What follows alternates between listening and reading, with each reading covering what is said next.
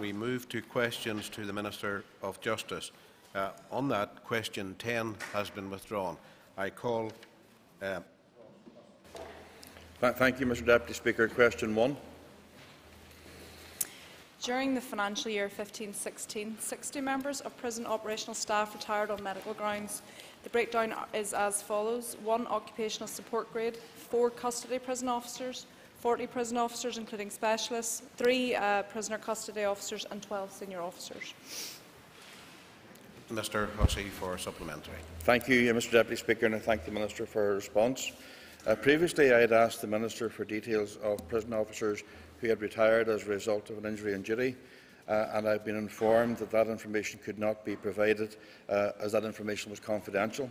Could the Minister advise me why that is confidential, and could the Minister assure this House that she will take steps to find out how many prison officers have been retired as a result of an injury on duty, because clearly as an employer, the employer should know that? I thank the member for his response. The reason that was confidential is because my department's looking into a number of correspondence issues that we had around injury on duty, so I'm not at liberty to give any more information at this stage. Sir, Sinead Bradley. I call Sinead Bradley. Thank you, Mr Deputy Speaker. Thank the Minister for her answer so far.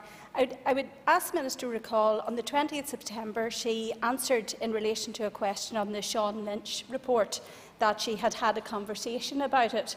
And I'd like to ask the Minister today, can she share with us, did she call and meet and discuss with the prisoner ombudsman or any of the senior management in the prison on that report?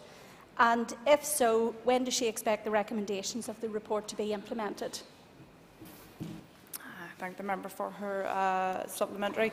Indeed, we do accept the prisoner ombudsman's report around the particular case regarding Sean Lynch. I understand that the Northern Ireland Prison Service has given a commitment to look at those recommendations alongside the Southern Eastern Trust in terms of putting those recommendations forward. But yes, it is something in last question time I had alluded to around how we deal with prisoners who do have severe mental health issues, and it's something I've spoke with about with the management of the Northern Ireland Prison Service to see how we can better support prison officers when there are prisoners who present themselves with really exceptional circumstances, as Mr Lynch had. I call Edwin Pitt. Thank you, Mr Deputy Speaker. Is it not a mark of shame in the prison service that so many prison officers are being retired on medical grounds? And in terms of the duty of care of the prison service to their officers, is it appropriate that within a week of people coming out of hospital that they're being harassed and harangued about when they're getting back to work, whenever people actually have quite serious illness? I thank the member for his supplementary, and indeed, I've said in the past that working within the prison service is an exceptional environment. It really is like no other job. Prisons themselves, you find, are in quite isolated areas.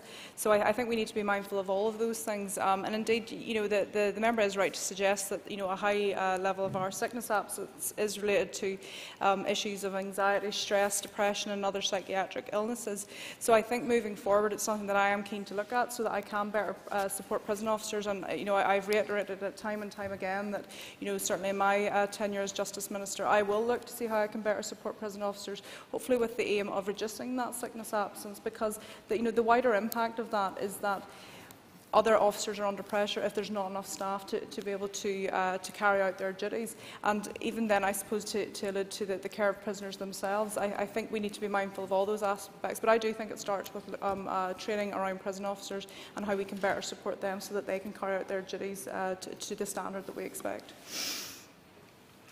Sir Ian Milne. And agus buchas fásta don Éire. Thank you, Deputy Speaker, and I thank the Minister for her answers thus far. Can the Minister give us an assessment of the level of sick leave within the prison service and how this is impacting on frontline services?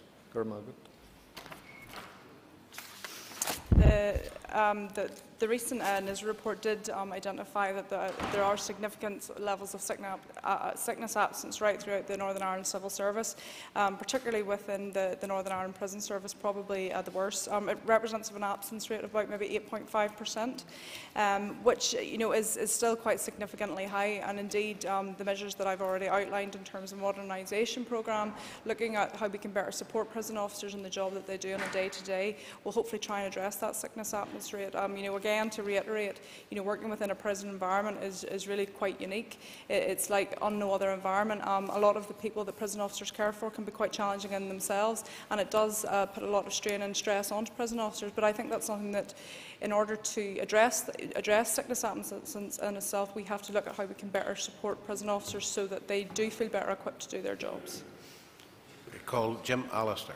Does the Minister accept that the anxiety levels and the resulting consequences for prisoners are greatly accentuated by losses of control in the prison, such as we saw at the weekend, when in Coyle House 3 prison officers were left to deal with 100 marauding prisoners on the landings, and the prison officers had to retreat to the Circle, and meanwhile there were fires in Earn House and in Bush House? Is the loss of control and the failure to keep control in the prison not a big contributory factor to the huge dropout rate amongst prison officers?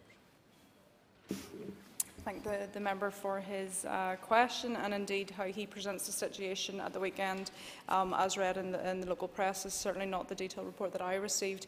Yes, I think we can acknowledge that there was a mechanical fault which did lead to the opportunity of prisoners coming out of their cells, but in any one instance that was no more than 13 prisoners, and my understanding is that only 6 were ever on out in the prison at that stage. My understanding is that it was very much under control, and what has been suggested in the press is not as has been detailed to me. Sir Alex Maskey. Call Alex Maskey for a question. Could I ask the Minister for an update on any response or communication from either the British Home Secretary or the Metropolitan Police in relation to the Pitchford inquiry and the Undercover policing? I wrote to the former Home Secretary on the 15th of June 2016 asking that the Undercover policing inquiry be empowered to look at evidence relating to the undercover activities of English and Welsh officers in any jurisdiction where it is considering a case in England and Wales and the operative has subsequently crossed a jurisdictional boundary. I received a response on the 22nd of July which indicated that she had considered this proposal but had concluded that it was not possible to accommodate it within the inquiry's existing terms of reference. The letter also noted that the Home Secretary did not intend amending the terms of reference as this would require further consultation and delay the progress of the inquiry. I have since made further representations to the new Home Secretary. The Metropolitan Police Service wrote to my officials on the 15th of June indicating that they were in the process of reviewing all of the material relating to the subject of the inquiry in order to progress current investigations and provide full and transparent disclosure. Alex Maskey for supplementary. Could I thank the Minister for that response? Could I ask the Minister, could you comment on the media reports about the Attorney General's apparent pledge that no one will face prosecution based on evidence given at the inquiry, and does that mean then that former officers will not be prosecuted for anything that they may disclose during the inquiry? I thank the member for his supplementary. As I'm sure the member will appreciate that these are matters between the Attorney-General and the Chairman of the inquiry. However, it is a matter of record at the request of the inquiry Chairman that the Attorney-General has given an undertaking that individuals providing certain evidence to the Undercover policing inquiry can do so without fear of prosecution. Sir Alex Atwood. Call Alex Atwood. The Pitchford inquiry deals with the activities of undercover officers. The Minister knows that there is a number of inquests that might touch upon the activities of undercover security personnel that are currently delayed in the High Court. Given that, is it not time for you as Justice Minister to advise the British Government that they should go ahead and release monies to enable inquests to be handled and managed by the court service in Northern Ireland, by the High Court judges in Northern Ireland, rather than wait and wait and wait for an executive decision in that matter that's not coming? I thank the member for his supplementary, and indeed, as the Minister of Justice of Northern Ireland, I am a member of the Northern Ireland Executive. Indeed, I am frustrated that we haven't yet secured funding in respect of the legacy inquest project that the Lord Chief Justice has proposed. But indeed, it's something that I'm working on as Minister of Justice, along with my executive colleagues, to see if we can secure funding for legacy inquests. As I've told this House before, Mr Deputy Speaker, I think time is not on our side when it comes to legacy inquests. The people that we need to be working towards in terms of securing this project that the Lord Chief Justice has proposed is the victims of those families, and time is not on their side. So yes, I can give an assurance to the member that I am keen to try and work with my executive colleagues on that, but I can't do this alone. I'm a member of the Northern Ireland Executive, and I'm quite keen to work so that we can start moving things. Thank you. I call Kelly Armstrong. Thank you very much, Deputy Speaker. Minister, can I ask, given the apparent involvement of police officers from England and Wales in undercover activities in Northern Ireland directly linked to the activities being investigated by the Pitchford inquiry, will she continue to pursue this with the Home Secretary? I thank the member for her question. Yes, I will continue to pursue this for the Home Secretary, and indeed before question time I had written to the Home Secretary to again ask her to reconsider so she would extend the terms of reference to Northern Ireland where it's in terms of cross-jurisdiction. So yes, it is something that I am keen to keep pursuing. I call Pam Cameron for a question. Thank you, Deputy Speaker. Question number 3. Mr Deputy Speaker, I welcome the continuing interest in this matter, which is an area that I am already focused on. As mentioned at last question time, we are in a post-conflict society, and a lot of people, including prison officers, have been directly or indirectly affected by the trauma of the Troubles, and this in many cases has impacted on their mental health, as I had spoke of earlier. As I also have mentioned, a quarter of our prisoners themselves have mental health issues, so I am very conscious of the mental health issue affecting both prison officers and prisoners. There are a number of support mechanisms available to prison officers, and these include a dedicated staff welfare service, access to occupational health service, and a confidential counselling service provided by Care Call. These services are provided to staff to supplement the support and treatment available through the National Health Service. I am keen to look at this issue and to focus on the support available to prison officers. For the prison service to fulfil its aims in relation to the management and rehabilitation of offenders, I am clear that we must provide appropriate care and support for the staff carrying out this challenging work, and my officials continue to seek improving the working environment and support services which are available to staff within available resourcing constraints. Cameron for a supplementary. Thank you, Deputy Speaker, and I thank the Minister for her answer so far. And the Minister did, in response to the first question, she did mention that it's an exceptional environment that prison officers are working in. And given the challenging work environment and given the trauma experienced by prison officer staff on a daily basis, does the Minister consider 6 care call sessions to be sufficient provision to those suffering from conditions such as PTSD? I thank the member for her question and indeed her continuing interest in this area. In terms of the current provisions around supporting prison officers in relation to their own mental health and dealing with the pressures that they do face on a day-to-day, I'm not quite sure that what we currently have in place is enough to support officers. I think one of the biggest legacies of our Troubles, right throughout Northern Ireland as well as within prisons, is the legacy of mental health. The Troubles, as I have said at the outset, brought a lot of trauma to many people's lives, and that has now resulted, I think, in mental health issues, particularly amongst an older population who themselves went through it and saw that trauma firsthand. And I think now, when they're getting to an older age, when they're perhaps even retiring, these are manifesting as mental health problems. So, no, I think in this new environment and moving forward, I am really keen, as I have reiterated time and time again to this House, that prison officers do need to be supported, and we do need to be mindful of how they are dealing with the very challenging circumstances that they are faced with day in day on their job. I call Robbie Butler. Thank you, Mr. Speaker, and thank you, Minister. I welcome this discussion on prison service staff. I'd like to just declare two interests. One, that I did indeed work for the prison service for 4 years, so I'm talking from a practitioner's perspective, and also a position of mental health. And we've talked about Care Call and the provision of the 6 calls that the staff would be entitled to. I, for one, can certainly verify that it is a unique job, and I welcome what you've said, and certainly in terms of support. It is a very, very unique experience to work in any of the prisons that we had here. However, whilst Kirkcaldy is a very good service, and I'm not taking away from them, would you agree that perhaps there is the need for something more specific to the needs of prison officers and their mental health? And do you have any plans to develop any such system? I thank the member for his question. Indeed, I welcome him to the House. I think this is the opportunity that we've had to engage on the floor. Yes, I think there is an opportunity now to look at this in a much more holistic way. Indeed, I have instructed my officials to look at how we can better support prison officers, because, as I said, in response to question 1, and indeed to Mrs Cameron's question, I think we will encourage better rehabilitation and better care of prisoners if we can at first start with prison officers themselves. They will be much better equipped to be able to do the job that they do, but again, equally, they need to be considered in terms of the support around them. So yeah, I have, to answer your question, I have already instructed my officials to look at this and see how we can better do it. We're talking about a potential modernisation programme, which not only looks at their the issues around their mental health, but looks at their family life. It looks at the opportunities in terms of shift working and how they can best manage that so that they can have that proper work-life balance, which I think is also very important when we're looking at mental health issues. So it is something that I am quite keen to address. I also visited Highbank Wood with the Health Minister last week, and I think that demonstrates our commitment to work together on these issues, which I know was one of her priorities as well. So I think positively moving forward, we are keen to tackle it. So we'll see how we can move. But I would welcome any members' input of this House on how they feel that we can best do that, because after all, we are all in this together. So.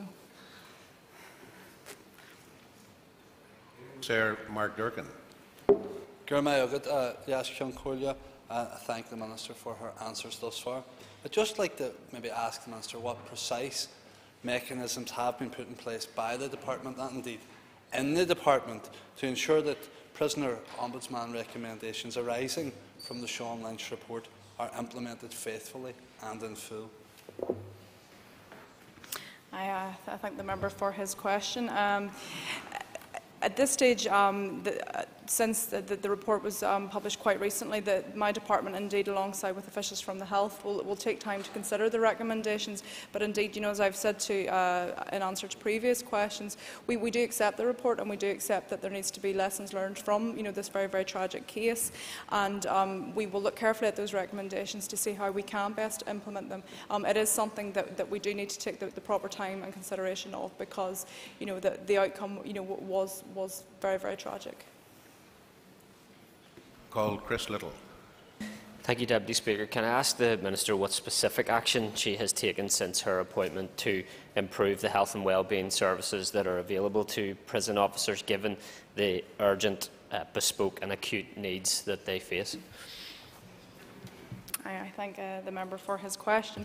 Indeed, at this stage, into my ministerial role, I'm very much about listening.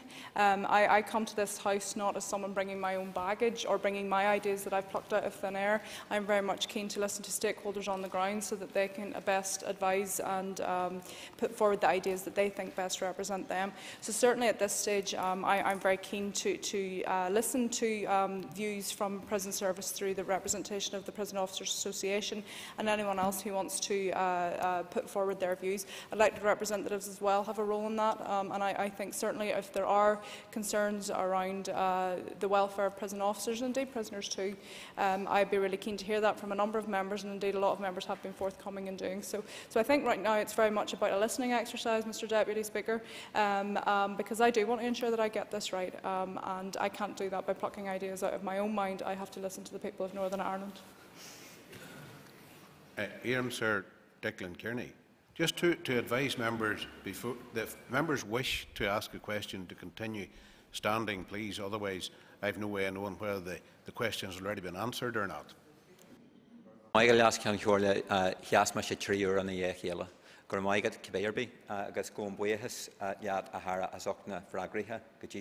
for your answers to date, Minister.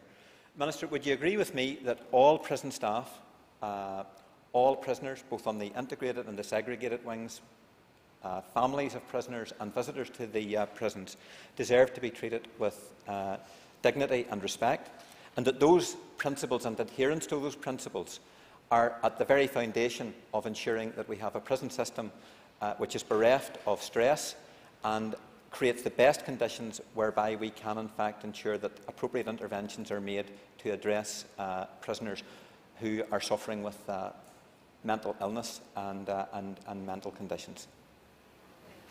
I thank the member for his question, and yes, of course, I believe that all people, whether it's prisoners, whether it's prison officers, prisoners' families, people that are engaging within the prison environment, are treated with dignity and respect. I suppose, from my perspective, that judgment was made in the courts in terms of them coming into that prison environment. So certainly the role of coming into prison is to better rehabilitate and to provide care for people within the prison environment. So yes, I do agree with the comments that the member has made, and I think it's a good fundamental basis that we need to, when we're thinking about how we do move forward in better caring for prisoners and prison officers. I call William Humphrey for a question. Thank you, Mr. Deputy Speaker. Question number 4. There is a significant body of evidence from Northern Ireland and worldwide which demonstrates the benefits of restorative practices within a criminal justice context, and community-based restorative justice plays an important role in this. Since the Government Protocol was agreed in 2007, the 2 accredited community-based restorative justice schemes in Northern Ireland have made positive contributions to keeping their communities safe, repairing relationships and helping to reduce the harm caused by antisocial behaviour and offending. They are also key partners for statutory justice organisations, including the Probation Service and the police. Without their expertise and community presence, many of our criminal justice disposals would lack this restorative element and would be poorer for it. This positive work was recognised by the Fresh Start panel report on tackling paramilitary activity, criminality and organised crime. They consequently made a number of recommendations which involved the accredited community-based restorative justice groups in their delivery, all of which have been accepted in the Executive Action Plan, and which my officials will be working with them to implement. In addition, representatives from both accredited groups are helping to inform the drafting of an overarching adult restorative justice strategy, which my department is leading on and which will be published for consultation in 2017. Mr. Humphrey for thank you very much, and I thank the Minister for her answers so far. Minister, can I ask you if you believe that the 2 restorative justice organisations that you have mentioned, although not by name in your answer, are making a difference, and can there be stronger linkages between those organisations and the police? Yes, indeed. I think restorative justice is almost quite a controversial practice, and at the outset it did receive an awful lot of criticism. But I think it has proved both here and across the world that restorative justice is actually an important element of our criminal justice system in terms of connecting with communities and trying to get to the heart of the problems of why people commit offences and commit crimes. In terms of working with the PSN, I understand that there is good working relationships with those community-based restorative justice groups, and but indeed, if we need to look at that to strengthen it, I'd be very keen to hear the member's comments, on another occasion as to how he feels we can best do that. Colin McGrath. Colin McGrath. Thank you. Can the Minister explain why at present, Mr. Deputy Speaker, she intends to bring forward no new primary legislation before June 2017, which will be 1 full year after the start of the mandate? I thank the member for his question. It's got nothing to do with the question that was asked by Mr. Humphrey. But no, indeed, I'm at a stage where I'm certainly looking at my priorities for the next 5 years moving forward. There's a number of areas that I have identified, including domestic violence, mental health, children and young people, women, and looking at crimes against older people in particular. I will very much weave them into the responsibilities that my department has as a whole. And I actually think it's a really exciting 5 years that, the last mandate, in my opinion, Mr. Deputy Speaker, was very much about transition, and I think right now we're going to transform. This will be the mandate of delivery, and I'm keen to see it through. Just to remind members that supplementary should relate to the question originally. Of course, it's at the Minister's discretion whether she chooses to answer or not, and she did on that occasion with aplomb. So,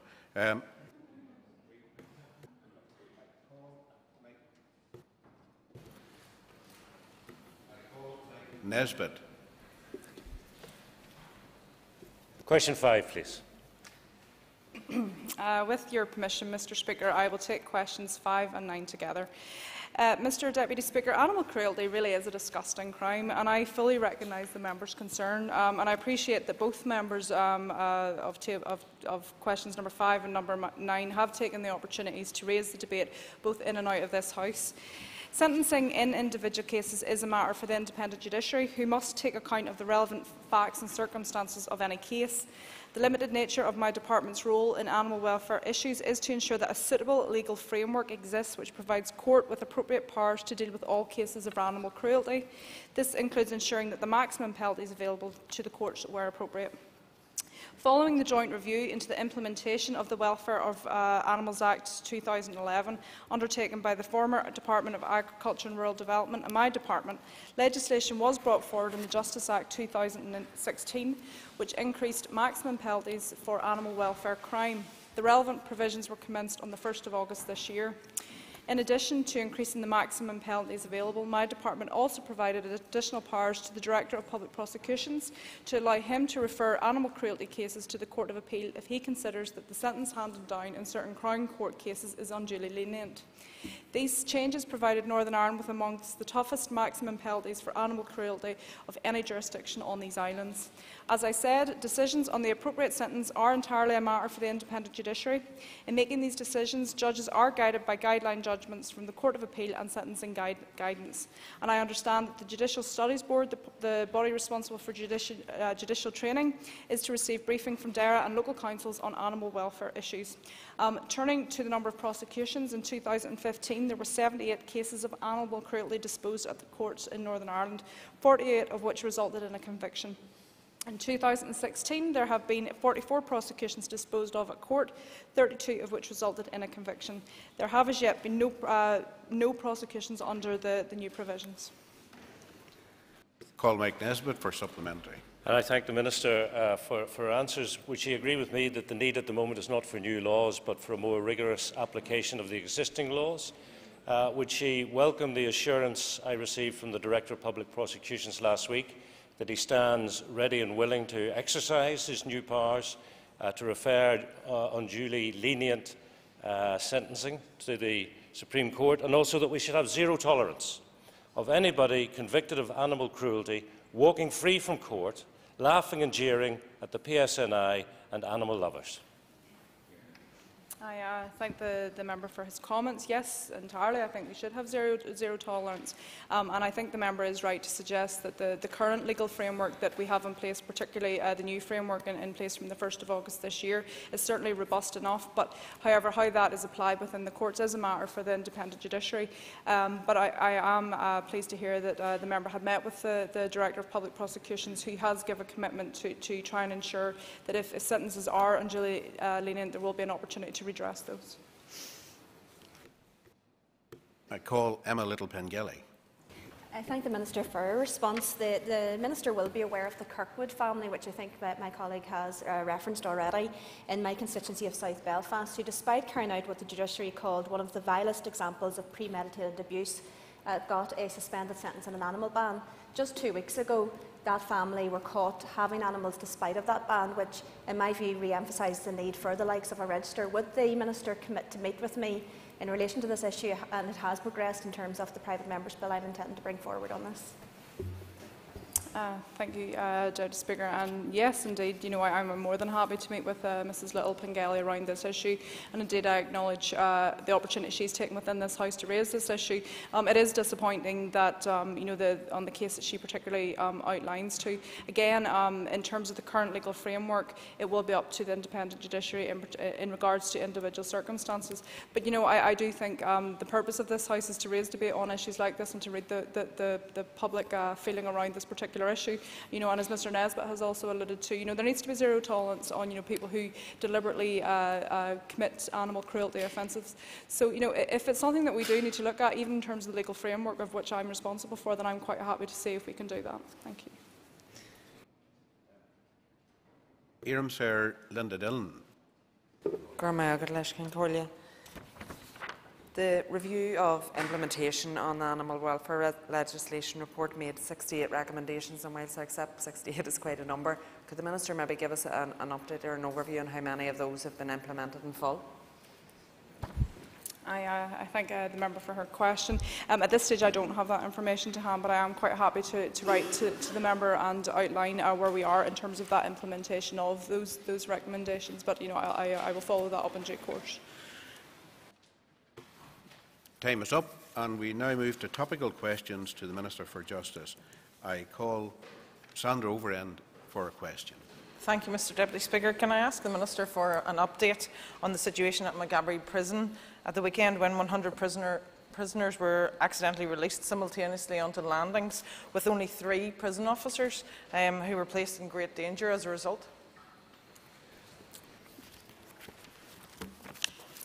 As I had said to Mr Alistair in a previous answer, I have received a detailed account of the incident at Coyle House at the weekend within Maghaberry. It is right to say that a technical fault had lasted for 50 minutes, which meant that prisoners were not contained within their cells. As was recently reported in media, I understand that prisoners did not run riot throughout the prison service, and that this certainly was contained, as I had said to Mr Alistair earlier. It was a rolling mechanical fault, which meant that only 13 prisoners had the opportunity to be out of their cells at any one time. I understand the most that were out of their cells at that point was 6. So and certainly whilst the fault in itself is regrettable, these things do happen, and I appreciate that there is a nervousness around of what could have happened, but it's certainly something that we will take away and we will learn from and see how we can prevent anything like happening in the future. Sandra Overend for a supplementary. Thank you, Mr Deputy Speaker, and I thank the Minister for that response. One quote from a prison officer, and I'm sure will touch the Minister as it touched me. They said, "Nobody wants to highlight the risk and how vulnerable we are." Will the Minister commit to talking directly to prison officers on this particular issue to find out their dangers, their needs, and whether the staffing levels are inadequate, as my colleague Doug Beattie previously mentioned to the Minister? I am indeed very, very mindful of the vulnerability that prison officers can feel in a challenging, and often dangerous environment, within our prisons across Northern Ireland, as well as in Maghaberry itself. I have met with representatives of prison officers through the Prison Officers Association.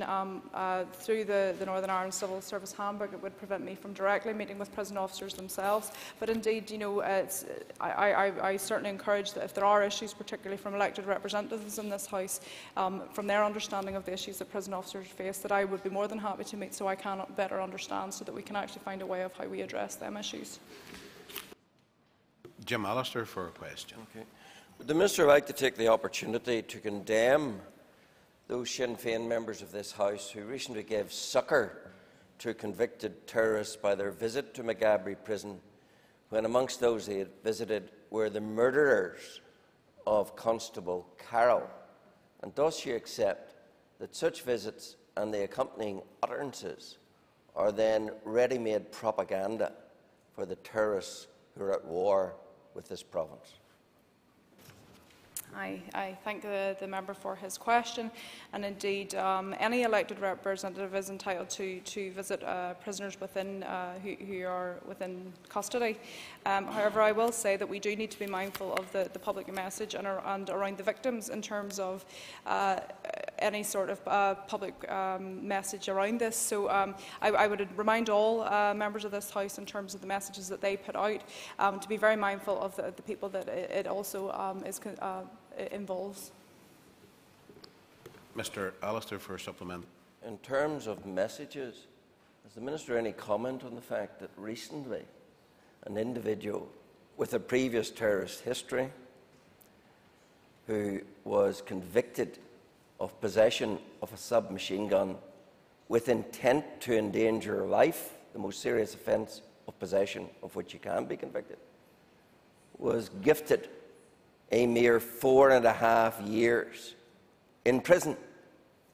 Does that not suggest a message that we're only half-hearted in fighting terrorism? I thank the member for his question. And no, I don't think we're half-hearted in fighting terrorism. Northern Ireland has come an awful long way in terms of our troubled past, and indeed there will be certain elements of our troubled past that we do need to address head-on, or we're never going to address at all. You know, it would be a huge failure, I think, on this executive, indeed in every member of this House, Mr Deputy Speaker, if we do not address this, because I do think there needs to be some sort of truth element in terms of our post-conflict society which we now find ourselves within. So, you know, I don't underestimate the challenge that will be, but I do think that we need to be brave, because we represent the people of Northern Ireland, and I appreciate that there's a lot of people hurting throughout Northern Ireland, but it's our job to see if we can find the best way moving forward, and that won't always be the easiest way, but I think it's something that we have to commit to for the best interests of everyone that we represent right across Northern Ireland. Sir Nicola Mallon for any case. I call Nicola Mallon for a question. Thank you, Mr Deputy Speaker. Is the Minister aware, Mr Deputy Speaker, that in the absence of a specialist unit for children and young people suffering acute mental health and addiction issues, that very often they end up in custody suites for their own safety, if not in A&E, sitting with police officers for hours on end? Does the Minister think, firstly, that this is in the best interest of those vulnerable children and young people, and secondly, that it is a good use of PSNI officer time? I completely understand what the member is alluding to, and I'm not quite sure it is. I think one of the biggest tragedies of the justice system is that it's almost the failure department when every other part of our public services has already failed. And I think in order to try and tackle that, we need to look at more upstream approaches so that they don't actually get finding themselves within custody. Mr Deputy Speaker, I'm finding that a lot of young people who come in custody do have some sort of mental health problem, some sort of addiction problem, and that usually results from some sort of trauma earlier in life. So do I think the best place for them is custody? I'm not quite sure, but I suppose the difficulty around that is that if they're not in custody, where else can they go? And certainly I've committed to working alongside the Health Minister to see if there is a way that we can address this, because I don't think, you know, when we put people into custody it actually helps their situation, particularly young people. If anything, they're probably at the beginning of a downward spiral, and that's not good enough. I think we need to look at the best needs of our children, and indeed for a safer community and safer society. I don't want these people, when they're now finished in custody, going back to the starting block of where they began, that find themselves within custody. So we do need to look at more upstream approaches, and indeed what the members are alluding to, it's something that the Health Minister and I have been discussing. Nicola Mallon for a supplementary. Thank you, Mr Deputy Speaker, and can I thank the Minister for her answer. As she has alluded to, given the overlap between mental health and addiction issues and youth justice and the criminal justice system, could I ask that the Minister raises the issue of the need for a specialist treatment unit for children and young people with addiction and mental health issues when she is discussing a range of issues with the Health Minister? Yeah, indeed, I'm quite happy to discuss a number of issues, and if the member herself, you know, would be keen in sort of joining any of those discussions, I'd be quite keen to hear her views, because I do think it's something that we need to address. You know, I find almost that the criminal justice system is a vicious cycle that begins with trauma in the home, which then manifests itself into addiction or mental health issues, which is why domestic violence is one of my overarching priorities, because we see the manifestations of that and the issues that we've been talking about. So I think we do need to look at this on a much a wider holistic kind of approach. It shouldn't be the case of satisfying criminal justice outcomes. It should be actually looking why we're getting to that place in the first instance. Sir Karen Nichollen, when you cast to call Karen Nichollen for Thank you very much, Mr Deputy Speaker. My question almost follows on from Nicola Mallon's, and it's really in relation to the care policies and procedures and the training that prison staff would have in relation to looking after anyone in custody, particularly with mental health needs and complex mental health needs. Just to ask the Minister what her view on that is. Yeah, as I outlined, that we find, I think up to half of my prison population do present with mental health issues. So there is an issue around the care that we provide them when they are within custody. And certainly, as I've alluded to a number of questions today, I think we can better look at how we can look after prisons when they're within our establishments by looking at the training the prison officers themselves have and how they can better deal with prisoners with mental health issues. But again, I think that starts with the prison officers themselves in terms of their own mental health issues. It can't be just looking at each issue in isolation. I think in terms of moving forward with our prisons, I'm keen to ensure that we can have a service, I suppose, or a system that's fit for purpose, and that comes from both the perspective of looking after prisoners within our custody, but also the prison officers themselves. Well, Carol Killen for a supplementary. I thank the Minister for her response, but there are issues that people with mental health problems end up in prison, and what they need is treatment and support. And I know that's an issue for the criminal justice system at the other end. But while the people are in custody, I'm not convinced that there's enough training and awareness to prison staff around mental health needs. And I would encourage the Minister, as well as Minister for Health, or anyone else, to ensure that that's the case, because in many instances people end up in this conveyor belt. They're often in prison, and what they get is a custodial sentence, and what they really need is treatment. And I'm not convinced that the awareness is there in the first place to even recognise that they need treatment in the first place. Éireann Sir Conor Murphy when you cast I call Conor Murphy. Sorry, Minister. No. No, you're fine, Deputy Speaker. Yes, no, I do agree, and indeed the working relationship that I have with the Health Minister and the conversations that we've had in the recent months have very much centred around the very issue that you're talking about. How can we better provide health care, both within prisons, but also in terms of the people actually coming into prison? Is prison the right environment for them? I'm not quite sure, but there does have to be a balance in terms of community safety, in terms of the public perception of what prisons are for, but ultimately rehabilitation, because I do think you're very much right to point out that this is a conveyor belt, and almost a vicious circle that can, that almost begins with that offence and then is spiraled because of them finding themselves within custody. I suppose one of the sad things that we find that a lot of offenders who find themselves within custody actually get onto a path where their lives are quite organised. They are on the right medication, they are receiving a certain amount of support. But the difficulty is what happens when they come out of custody. They go back to square one because those support mechanisms are not in place. So it has to be both an approach that we look at why people are finding themselves within custody whilst they are in custody, and then the process that happens when they come out of custody, so that we can actually stop at a point so that circle doesn't keep going round and round. Éireann Sir Conor Murphy when you cast I've listened to the Minister's responses to date, and clearly she is exercised about the duty of care that there is to prisoners in custody. And in relation to the tragic case of Patrick Kelly from Ober, the prison ombudsman report has found that his death should have been prevented. Is the Minister, with all of the discussion she's had to date, satisfied that such an event wouldn't happen again? I suppose I can't really answer that, to be quite honest, because in terms of the Prisoner Ombudsman's report that we have received of late, and there have been a number, there are lessons to be learned, there are recommendations that need to be put in place. I would certainly hope that wouldn't be the case, and indeed my sympathies extend to everybody involved in these tragic circumstances and indeed their families.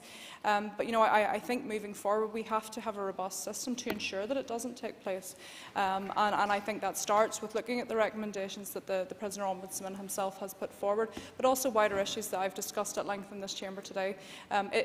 We can't look at these issues in isolation of one another. If prison officers are going to better care for prisoners, they need to be supported as well. So, which is why I'm always keen to package the two together, because I do think it's an important area of work, and to stop families losing people. It's not good enough, and it is something that I'm keen to address, along with the Health Minister who's just joined us in the chamber. So. Conor Murphy for a supplement. Thank the Minister for her response, and I listen to what she's saying, but of course there is a duty of care to the prisoner from the prison authorities themselves, and while I welcome and appreciate conversations she may have with the Minister for Health in this regard, the Southern Trust also have a role in relation to this, and can she ensure that they will play their role in making sure that there are no further instances like this in prison? I don't like to speak on behalf of the Health Minister who is sitting in this chamber, but indeed, we have met on a number of occasions recently, and I think it's fair to say that we have both committed that we are looking at this particular issue in terms of healthcare within prisoners and prisoners too, because while she rightly alluded that we do have a duty of care towards prisoners, we do have a duty of care towards prison officers. So I am keen to address this in a very much parallel approach, because I think we will be all better impacted and we will see the benefit of it. Take a quick question. Call Maurice Bradley. Speaker, could I ask the Minister for her views on the recent drugs amnesty at Maghaberry Prison? What prompted this amnesty, and what drugs, if any, were handed in? I thank the member for his question. I think anyone who takes illicit substances does put themselves at risk. I don't think it's any secret that drugs are a problem within prisons as well as outside of prisons. It's a problem that we will continue to face day on day. Governors will use a number of tools at their disposal to try and keep prisoners safe, and this can include an amnesty which will protect life, so that we can perhaps take these drugs out of circulation. The governor at Maghaberry used this limited amnesty for those reasons, because there was a concern around particular drugs that have had harm on prisoners. In terms of that amnesty, I think it's rather than even, I suppose, it almost had a dual purpose, Mr Deputy Speaker, in that it was about taking drugs out of circulation, but I think it was also to raise awareness with the prisoners themselves that these drugs are dangerous. And when a governor takes an approach like this, it really does suggest and highlight how dangerous these drugs are, and if they want to ensure their own well-being, it needs to be raised with them, as well as trying to actually take them out of our prisons.